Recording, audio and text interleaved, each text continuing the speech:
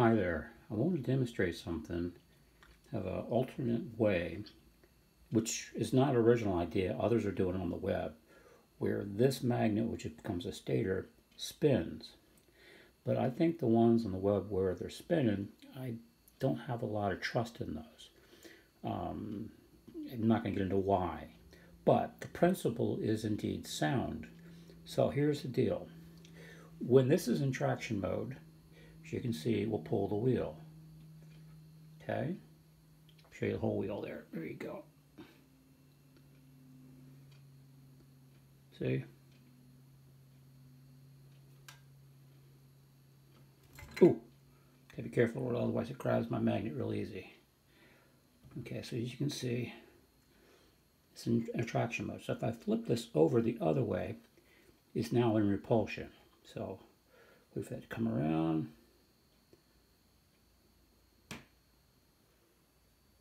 Here we go.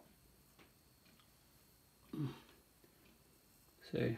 Okay, now watch this. This is what I'm thinking. I'm going to flip this back around into attraction mode.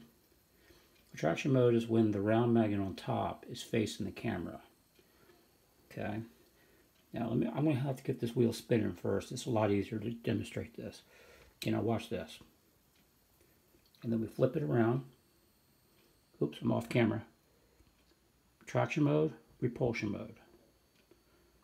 Let me re-grab this magnet. It's hard to do it this way. Okay, attraction mode, and then repulsion mode.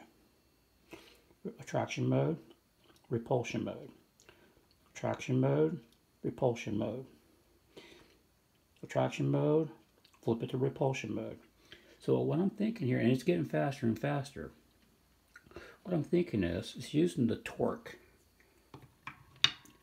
The torque that's generated in the spokes here at the lower point, because there's a lot more leverage down here under the laws of leverage, and use this to trigger a means, use this energy generated down here, this stored down here at the bottom of the wheel, that's being created, to flip this magnet here, to turn it. So each time at this exact point, because just like timing on an old-fashioned combustion engine, this spoke aligns, say, to this stator right here.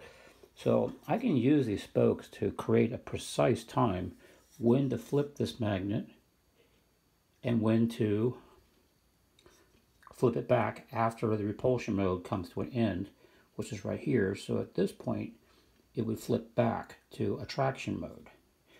And then at this point here, it's now in attraction mode. So then as it passes, it'll hit this spoke.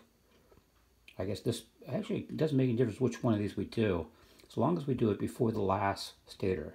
So I guess it would be done, say, like here, and it would be flipped over to a repulsion mode. And then, of course, when it gets back to here, it would flip back over to attraction mode, I guess here, just before it gets too close. So that's what I'm thinking. But this gets a little complicated to do all of this. So I just want to throw this out there for those of you who are a lot savvier than me in making this kind of stuff. I don't have a shop anymore. I don't even have a metal shop or a wood shop. I still have a lot of the equipment, but it's all torn down because I'm about ready to move into a new place where I will not be able to set that up anytime soon. And then I'll be building my new place, and I'll have a specialized shop dedicated to doing this kind of work. But we're looking at 18 months down the road.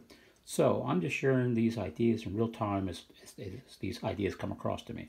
I have another really cool idea thanks to a gentleman, I don't know if I'm pronouncing his name right, Petro or something rather.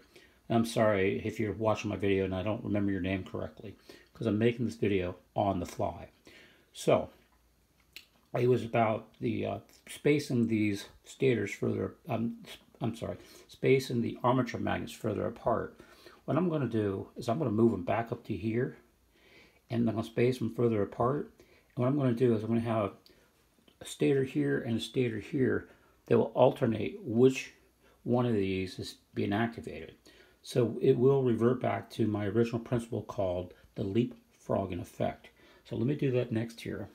And again, I'm very limited on time today. Just have to have a little bit more time to work with. Okay, so let me sign off here and let me get this new setup done, and then I'll come back.